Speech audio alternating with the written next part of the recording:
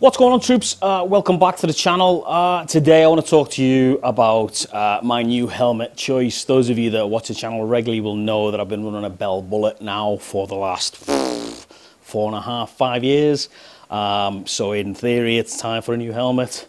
So let's get into the video and I'll show you guys what I got and why I chose what I got.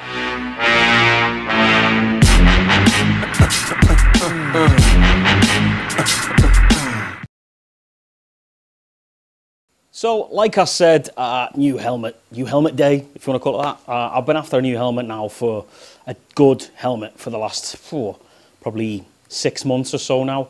Well, basically since last season's riding season finished. So, as you know, normally I would run the Bell Bullit. All right, this has been an absolutely phenomenal helmet for me over the last 5 years. All right, I love this helmet. I honestly do. I love the size of that, the aperture. I can see all sorts, you know, and my field of view is absolutely phenomenal with it. But like I said, you know, she's coming to the end of her life now. 5 years I've been riding with this helmet on, and as you guys know, that's kind of the time you need to, you know, start looking for a new helmet, because obviously, you know, with weather, with the sun, with, you know, just age of helmets, you know, they recommend about a 5-year lifetime for a helmet. So unless you've gone, you know, crazy money, like thousands of dollars, then it might be different, maybe. But you know, I wanted something as good as that, with a decent, you know, aperture for me to see out of. I did a few months back actually, I did buy this, which is the ILM Night helmet. Now, this is it certainly is a budget helmet, and I'll leave a link up here right now to the actual sort of review stroke first impressions of this helmet. I do like this helmet a lot, I do, but it's just not that, if you know what I mean. So this is definitely going to be a secondary helmet. I'm not saying there's anything wrong with it. I don't know. I think the aperture of it is just not as big for what for how I like it, especially when coming from the Bell Bullit. But anyway, that is going to be my secondary, maybe even my third. Keep a watch out. But anyway, I've got those two. I've got the Bell Bullit and I've got the ILM Night helmet. All right, both helmets, great, fantastic helmets. The only reason I've started looking for a new one is because the Bell is coming to the end of its life, basically. So I shopped around for a while. I looked around for a while. I was looking at the Simpson Bandits, the Simpson Ghost Bandit, I think it's called. The there's another, those type of helmets, you know, the old retro look style helmets that everybody goes for. Now, I do ride a full face helmet. I always do, apart from the odd occasion when I'll put my half helmet on. But yeah, I wanted something that's going to look cool, feel good, be quieter than the Bell, that's for sure. So I went with this company, HJC. All right, I went with these guys, and apparently they are bold, #1 in the world, but we'll see. So let's have a look inside the box and see what I chose.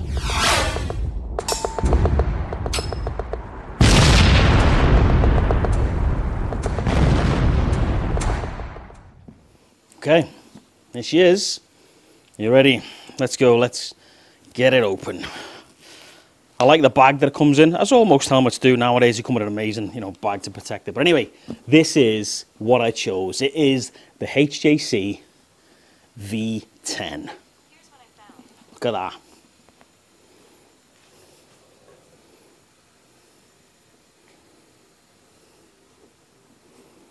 Absolutely beautiful helmet. Now, I got it in the black, or the shiny black. There is a lot of different colors that this does come in.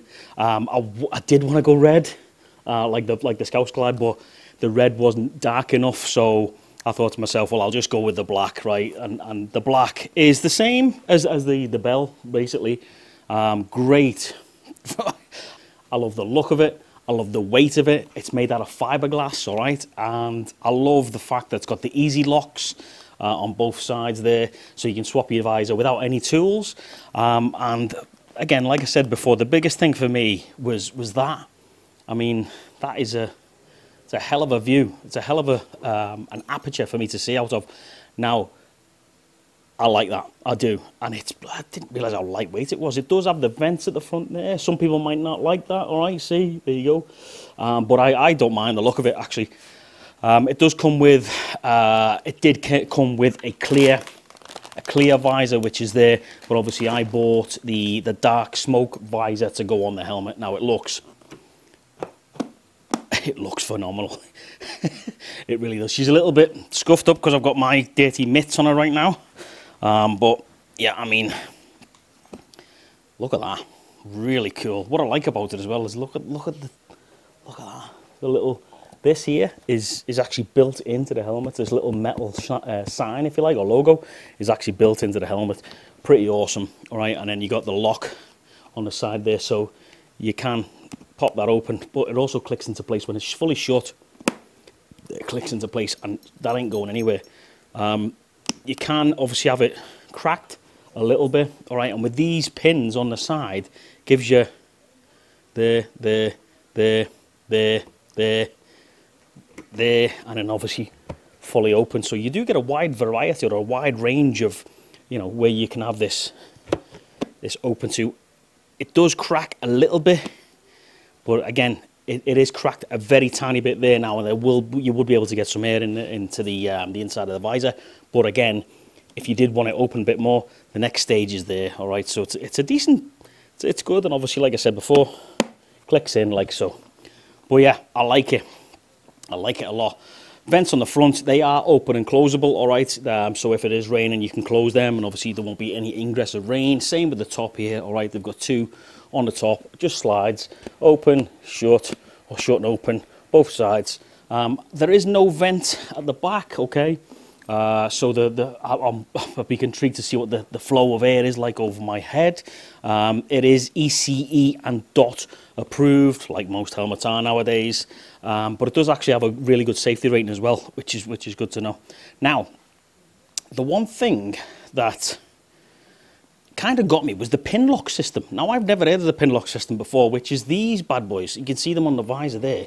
There's one there, and there's one on there, right? And what apparently this does, it comes with this, all right, which is like an insert.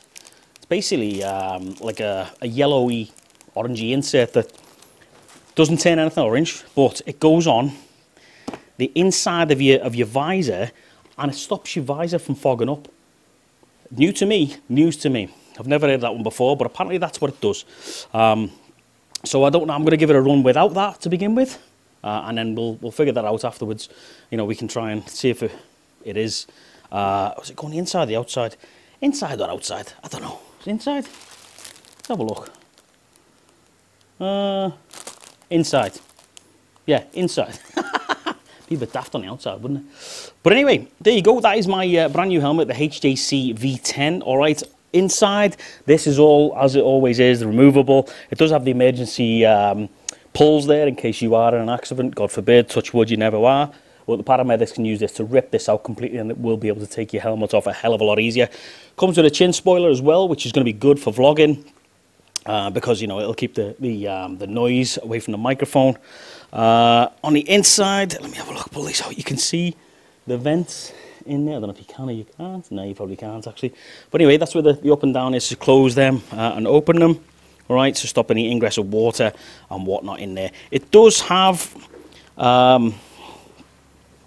room for speakers on the inside in there as well, but I believe it's only for the HJC Smart HJC setup. So we're gonna have to figure that out, because I got my center and I'd like to run my center on this as well. So we'll see if we can get them in, fit them in. If we can't, we can't. If we can, great, you know. But there is an actual setup for speakers for your ear speakers in there, and wires and whatnot to go around. So I'm sure we'll be able to figure it out. Like I said, the easy pin on the side is really impressive, actually. Like, just pulls out like that. Just pulls out, and then you just unscrew it. Take it out. Do the same on the other side. Pop it off. Put your new visor on. You know, and if you're at night time, you want to ride with a clear visor on. Take it off. Put it on. Tighten it up. Click it in place. Done. Easy. Easy peasy. Oh, as I'm running over the bag. But yeah, there you go. That is my new helmet, the HJC V10. Let's get into a bit of details about it, and I'll put it on my head and show you guys what it looks like. So there you go. that's what it looks like on. I think it looks pretty cool, actually, to be honest. Really cool. And this is the best bit. Look at that. How cool is that? That's going to look awesome on the bike. It really is. So, where's the thing? Here we go. So anyway, let's talk about this helmet in a bit more detail. Hopefully you can still hear me. Now, I'm not going to waffle to you guys about this off my head, okay? I'm going to tell you exactly what it says from the website so you get the accurate information that you need, all right? So, apparently, the V10 goes beyond the vintage look with the new age features such as lightweight fiberglass, shell, aerodynamic performance, emergency tabs for extra safety, these bad boys, detachable and washable interior, and easy bolts for a quick shield replacement, these bad boys. All right, and the helmet is Bluetooth compatible with the smart HJC thing, which is sold separately. All right, so a bit of technical specs for you. As you can see, there you go, you can see it now. I love this helmet, man. It's quiet as well, which is good. So it says it meets or exceeds the DOT 218 approved. Tests includes emergency attenuation, penetration resistance, chin strap structural integrity, labeling requirements for off-road motorcycles. Like I said, it's got a fiberglass shell, which makes it really light. Okay, composite shell actually, designed to be lightweight with a superior fit and comfort using CAD technology. Don't know what CAD technology is, but it's good. It's compatible with that HJC thing, and easy bolts. All right, these easy bolts. Quick shield replacement with safe and easy shield screws that do not require bolts or any tools. So it's really good for that. And obviously the emergency tabs again underneath there. All right. There's a wide. It comes with a 3-year warranty as well. 3 years. So over half of this helmet's life is covered by a warranty, which is phenomenal. The warranty is applicable to manufacturer defects for up to 3 years from the date of purchase, or 5 years from the date of manufacturing. Wow, that is really good. Really good. It comes in a variety of colours. Like I said before, there's probably around 10 to 15 colours that you can actually get. Now, I bought this. I was looking for this for quite some time, and I couldn't find a decent deal on it. But eventually, I found a company here in Canada called God, what they're called? Wait, I'll tell you what they're called right now. And they provided me with a fantastic deal. Actually, a really, really good deal. And they were cheaper than everywhere else, cheaper than buying it from the States. Who was it? Revco.ca. All right, I'll leave a link up here right now so you guys can go check it out. But they were cheaper than anybody in Canada, and they were certainly cheaper than buying it from the States. This helmet and the visor cost me 400 Canadian dollars. Bargain, absolute bargain. And for the look of it, for the feel of it, for the size, I mean, I went for a size large. And it does have the old school D-locks underneath there, as you can see. Okay, not like your click, click, click jobs. It's old school D-locks on this as well. So yeah, I really like it. I do. I really like it. I think it looks sleek. I think it looks good, especially when that's down. I mean, that is badass. And I like the fact that I've got a big enough aperture where my field of view is really good. I mean, I can see both of my hands there right now, and they're both sideways, like as far as they can go sideways. Yep, and yep, I can see my fingers moving. Really good, and it's going to be, it's easy for movement. It doesn't catch on anything under here.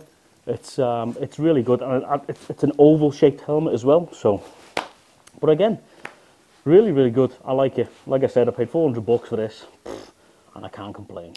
Now, I know I said about the weight before being really lightweight. Well, actually, it says on the back. So it's 1,380 grams.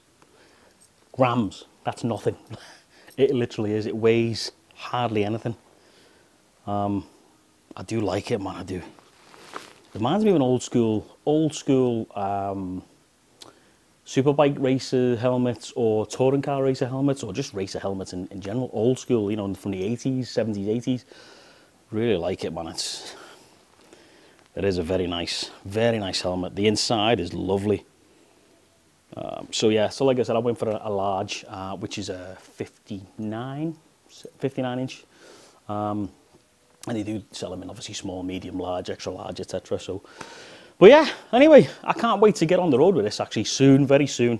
I'm going to have to figure out how my moto vlogging setup's going to be with this helmet, whether I'll be able to get the Bluetooth, the center in there or not with the speakers and stuff like that. But I'm going to have to figure out a way, because of those on the front there, I'm going to have to potentially side mount a GoPro, like as in, you know, the whole arm thing to bring it around like that. But we'll see.